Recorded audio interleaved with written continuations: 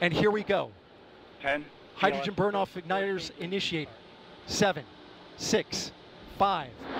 4-stage engine start. 3, 2, 1. Boosters in ignition. And liftoff of Artemis I. We rise together back to the moon and beyond.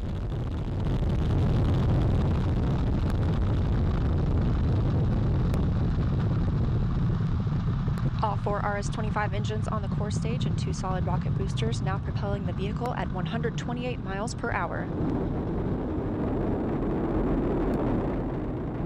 Hearing good control on the roll from teams in Mission Control Houston. All good calls so far. Now 30 seconds into the flight of Artemis I. First milestone will be for the vehicle to pass through max Q at about 1 minute and 9 seconds into launch. This is the greatest period of atmospheric force on the rocket.